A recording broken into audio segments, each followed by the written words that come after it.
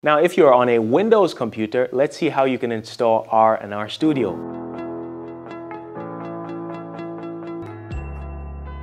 To install R, you're going to go to cran.rstudio.com, or you could just Google search CRAN RStudio, and it'll take you to this website here, where you have three options for download. You're going to click on the third one there for Download R for Windows, and it gives us this scary page with a number of subdirectories. We're going to click on this first one because it says this is what you want to install R for the first time.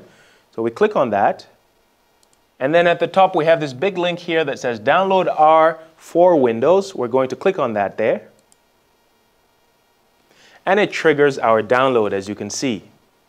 Once the download is over, you can go to your Downloads folder, or in my case I can click directly on it from here and click on Open File. And it says, do I want to allow this app to make changes to my device? I click yes. And then I'm just going to follow the instructions to install R.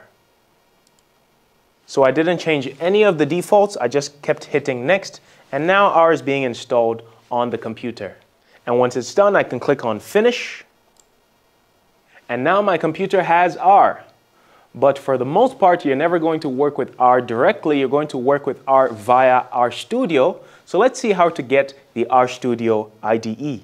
The easiest way to get to the download page for the RStudio IDE is just to Google download RStudio, or you can search on your favorite search engine.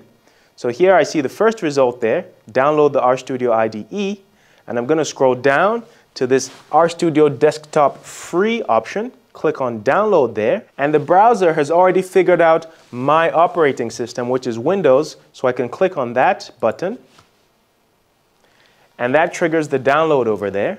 Now once the file has been downloaded, I can open it from my downloads folder, or in my case I can click directly, and I'm going to go through the installation process just clicking next, yes, next, yes.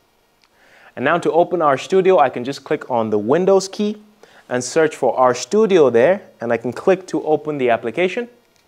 And that brings us over here to the RStudio window, which is going to be your home for a long time to come.